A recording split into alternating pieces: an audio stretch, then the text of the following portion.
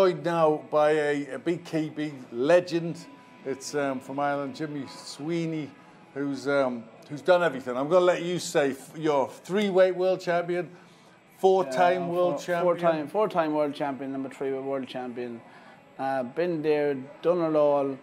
Getting too old for this shit, to be honest. Yeah. So yeah. First of all, what do you think of that fight? You kind of said what was going to happen. I said to just come in and because the guy said, Jimmy, I don't think we're going to get the interview and it's going to be this fight. I said this fight's going to be over early because I seen Brad Pickett fight. I knew Hanley. There's no disrespect to Hanley, but I knew as soon as Brad hit him, he was going to go down. So I just said, get that mic ready and throw it on me, yeah. But fair play to Brad. He's come in under 40 years of age, come into divorce board. So I want to wish him the best of luck in the future. And just as well, you're out of my weight, lad, because you're getting sparked as well. Well, let's talk about the semi-final of the Jack Broughton Trophy because there was some good fights. Yeah, what about the knockout? Franco. I seen the last. Did you expect that first of all? Do you know what? I didn't like. This is why I didn't see Tierney fight in because I knew the names. I knew a couple of names that was coming into it in the quarter, so it was kind of like not really keep an eye on him, but you know what I mean. But I didn't know anything about Tierney, so it was kind of like a dark horse. I didn't know nothing about him, but he won his fight anyway. So I just had a wee quick look at him in that fight tonight. I didn't even see the knockout, but I just seen spectacular. He was just I just seen he was standing far too high, yeah, and leaving himself open. The chin was far too high, so I knew if Franco was a smart fighter, he would have knocked him out, and I wasn't surprised at all that he got the knockout. It's like Darren Till the other night, and I don't want to bring the MMA into it, but it was the same way. When you leave the chin up that high for that long, you're gonna get tagged. So, but.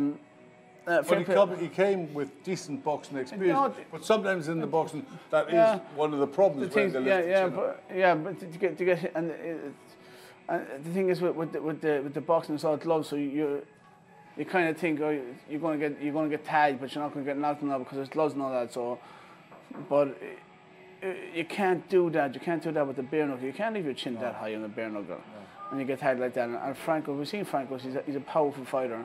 And he did get him a sweet shot. It was like Lerwell against CJ tonight as well. The chin up, bang, on the chin, gone. So you can't really do that in our game. So, but fair play to Franco. He's on to the final now. So I wish him all the best.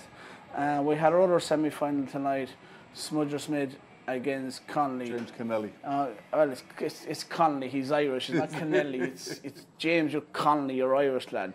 The mine is Connelly stuff. All right, but a good fight. But I'll be honest. I always thought just on boxing I'll give you Connelly for this one. Connelly would have won that just with his boxing skill. But it was a decent fight. So. I wish him luck as well in the final, but you know I'm not being like big headed fighter. You can see me now. We have a fight in June, and we'll get on to that in a second. But I'm backed in for September, and I've been in shape, 76 kilos. And none of them guys worry me whatsoever. This is just another payday for me with them two guys. Yeah, I mean, so you've been out for a while. Well, tell me about June because you know. Coming up soon, getting yourself back in shape. And do you know what? It's probably the most stupidest thing that I've ever done. Having 6 months out. Yeah, because I started this 3 years ago, 3.5 years ago.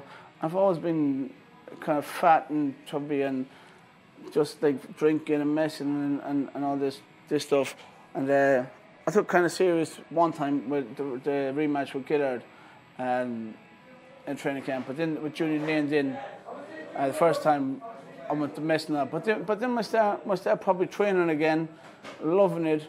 Dropped down to a new weight, and basically got back to my fighting weight. 2 fights, then all of a sudden I'm taking 6 months out, and I'm looking at that now thinking it's probably a stupid thing to do. Yeah. Anyhow, you'll be back in the ring in June. We're just going to go back to ringside for a little sum up from our commentators.